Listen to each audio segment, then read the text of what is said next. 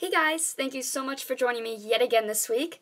So today we're going to be taking a little bit of a different shift, and rather than painting, which we did last week, we are going to be resculpting. Specifically a running braid on a model horse, toy horse, Breyer horse, whatever it is you'll be using. So we will be utilizing a variety of tools such as a heat gun, X-Acto knife, epoxy sculpt, sculpting tools, and water.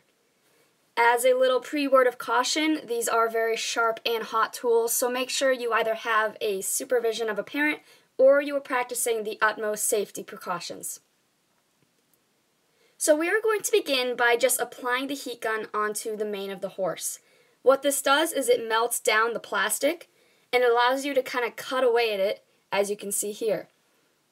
So when you are using a heat gun, it is very important that you are not holding it in one spot for a large amount of time. That can result in excessive heat bubbles of not only the mane but the body itself, which you will see happen on this horse at one point, and I'll point to it. There it is. And for me, that's really not a big issue because I prep anyway. I can just sand that down. But if you are new to sculpting and you don't really want to deal with that challenge, I highly suggest either you have a low setting of heat gun or you use a model that doesn't have mane on its neck. So here again, I'm just repeating the steps of cutting away, warming the plastic, and here I am using my Dremel or my sander to kind of sand away at the forelock. And the reason I'm doing this is because I'm trying to avoid excessive heat bubbling on the face and on the eyes. Just by using the Dremel, it's a lot easier than applying the heat and then cutting away. It also makes sure I don't cut away at the ears, which is not a project I wanted to do for this horse. So this is a tool that I use often, but I do not use it to completely sand away the manes because I have a hard time having enough power and having enough sandpaper for my Dremel to be able to kind of tackle a project like that. So I did want to just quickly talk about the whole cutting and removing of the main part, but I know a lot of you guys are here to see the sculpting of the running braid itself, which is why we're jumping right into it. So this is day 2 of working with this horse. As you can see, I had to re-add in those muscles and the cheek and the head that I kind of lost and sanded down. This is something that's very important. If you don't do that, your horse is just going to look sloppy. It's going to miss that muscling and that tone, and it's just not going to look as realistic as you probably would like it to. So definitely, if you go about working on a horse that has mane on the body, go back and add that muscle. So here I'm just sketching a basic outline for where the braid is going to go. Not necessarily as a base for me to understand where it's going to go, but to give me an idea of how much epoxy I'm going to be using. So on that note, here is the epoxy sculpt that I use. It's a 2-part. I also use a paintbrush, a bowl of water, and a variety of different sculpting tools, whatever really suits your needs. So this is the natural 2-part epoxy that I'm just mixing. It's a 1-to-1 ratio, so it's 50-50. And now I'm going to just take little clumps of it and roll out what we like to call snakes, noodles, whatever. I will be rolling a bunch of these out, and these will be kind of the base of my mane. So again, I'm really just pushing down and trying to start kind of where that shape of the braid is going to go. And just as a little tip that I see a lot of people struggle with, frequently people will start the mane too far onto the left side, considering most horse braids have the mane on the right side. You want to have it directly growing out of the crest, which is just the tip of the mane where you would rub your hand along the top of the mane. So you will see I will go and kind of estimate a line of where I want that mane to grow out of. It just adds a little bit of realism. If you look at references of real horses, they frequently have that mane growing right out of the crest.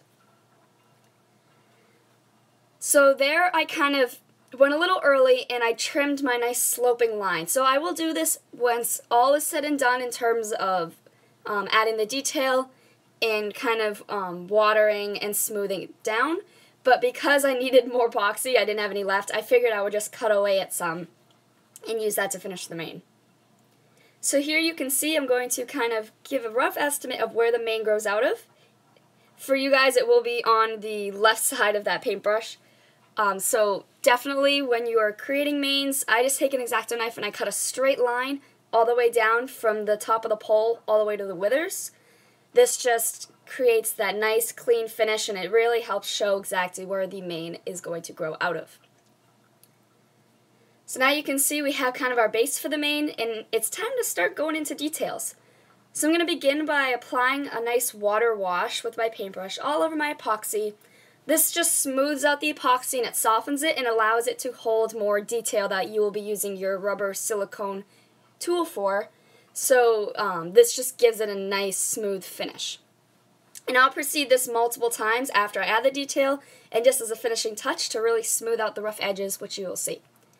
So here's my silicone rubber cone tool, which I absolutely love. And I'm just going to use this to begin to just rough out the details of the mane. So it is a nice, easy mane. It's smooth, it's soft. I've seen manes with severe texture that is very challenging to do, and I praise those who are capable of doing it. But for the sake of just doing a simple running braid, we are just having a nice, straight-haired horse. So that makes it a lot easier to add the details when you just kind of have to go in with your little rubber tool. People have used kind of hardened paintbrushes because that also gives the hair texture, and you just go in and you add that detail. So now you can see I'm going in with my paintbrush and some water, and I'm smoothing out that epoxy. It's probably one of my favorite parts. It just cleans the entire horse. It makes it look soft and realistic and textured, and you don't have all those clumps of epoxy that do just naturally build up. So one thing I do want people to note is after you've smoothed out your mane, I want you to go back and see if there's enough texture for you. I end up, like you can see here, going back with my little cone tool multiple times to add layers of mane and to really get that detail. You don't want it to be so cut and dry that it doesn't look realistic, but you also want it to be fairly straight-haired. So here I'm just kind of blending the growth of the mane into the crest like I was talking about, and again cutting away because as I did that, it overstretched past where the natural growth of the mane is. So I'm just going to take another tool. You can take your X-Acto knife if you need to, and I'm just cutting away, again creating that nice straight line. And I'll do this probably 3 or 4 times, and the reason is because I really want to soften that edge and make sure that I don't have too thick of a mane right at the tip of the growth. So I'm proceeding all the way down. And you can see it's a lot better now. It's not as high up.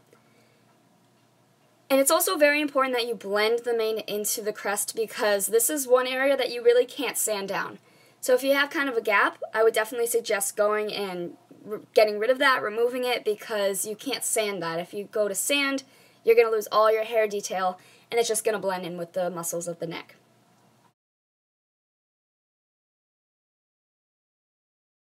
Making sure that there are no high points in the mane.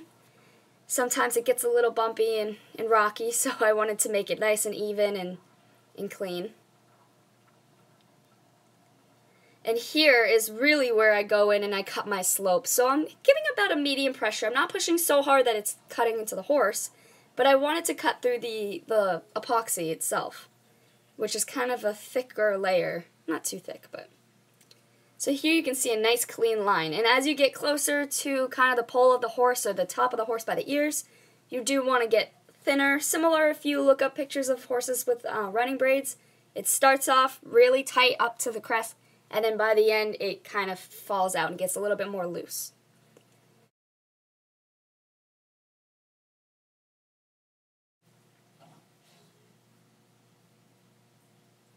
Cleaning up, making sure I don't have any epoxy on the neck.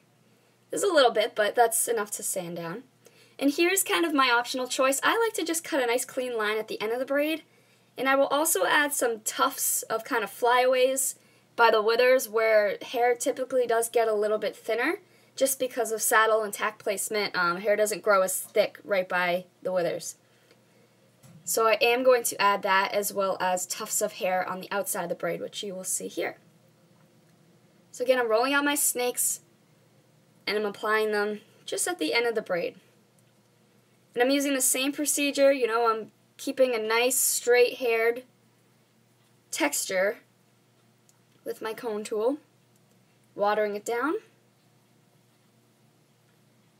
and smoothing it and blending it with the rest of the mane. So here I'm just cutting a little bit of it away because I realize that it's a little too thick of a tuft. So I really want to thin it out. I absolutely love adding that. I think it's just the cutest thing. So here I'm going to begin to add the pieces of hair that fall out of the braid. So once the braid is done, the pieces of hair that are not tied in. And I will also add my elastic when I put the braid on. So it's very important that you do stay consistent with your manes, your forelocks, your tails. If your horse has a very thin mane, they probably will have a very thin forelock as well. Or vice versa, thick mane, thick forelock. So just make sure you're consistent. And the same with texture. If they have a straight mane, they probably have a straight forelock and a straight tail. Sometimes that varies, but for the most part, the horse's hair growth is pretty consistent throughout.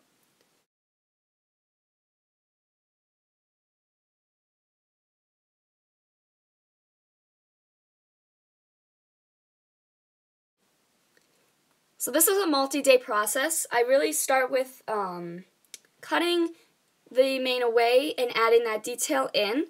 That's day one. And then after kind of the muscles have cured, I will then go and add the first layer of the mane, which is those hairs that we just did. And then I'll let that dry and I'll go in and add the little braid itself. But for now, we're just going to work on getting that mane and the forelock as well as the bridle path onto the horse. So here I'm going to apply the bridle path by rolling a little snake. So when you are doing a bridle path, typically it's clipped right down to the horse's body, right down to the pole. So it's kind of important that you don't let it get too thick. I like to have it risen just a little bit. It adds a little bit of detail. It shows that it's there. But again, you don't have to put this if you don't want to. I just like to have a little bit of texture to paint on so I can really differentiate the horse's head from the forelock and bridle path. So I'm just getting that detail in and smoothing out. And you're going to do the same thing when you do the forelock as you would with the mane. So again, applying those snakes onto the horse's head.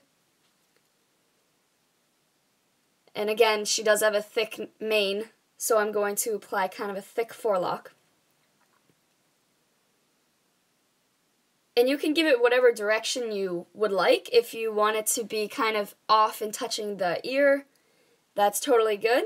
I personally wanted more of an almost doing that type of step where it's kind of curving off of her head. And you'll see it in the front, which you can kind of see there, that it's almost blowing to the right side. I absolutely love sculpting forelocks. It's so fun. It gives them personality.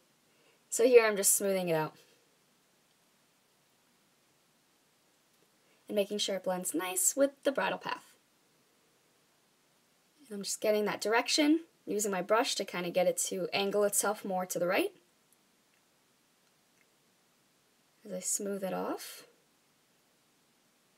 So at this point, I'm going to let all of this dry for 12 to 24 hours. I come back to the next day, and we're going to begin with the braid itself. So we are going to start by rolling up a bunch of little bits of epoxy. And I like to start braids from one side to the next. So what you will essentially be doing is creating an arrow with two pieces of epoxy. So I'm going to start by applying the epoxy angled towards the ears and the head, all the way down the mane on one side. And I'm really pushing them together, making sure that they don't fall off. But you don't want to push them so hard that you're losing the texture of them because you want it to look like they are braids and intertwined hair. So here you can see I'm going all the way down,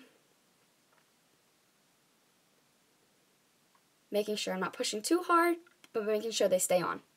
So next I'm going to start the second layer. Again, they're supposed to look like arrows. You can see how it is kind of angled now away from the head. And I'm going to repeat this step all the way down. I kind of skipped forward because you don't want to see me do all of them. So now I'm just going to smooth them out with the water and begin texturing them. So I'm using my silicone rubber tool again, and I'm just kind of adding some hair texture in some direction, being very light, or making sure that I'm not applying too much pressure that's going to cause them to be irregularly shaped. I want them to be all nice and smooth and textured. So now I'm just taking a very thin and fine little brush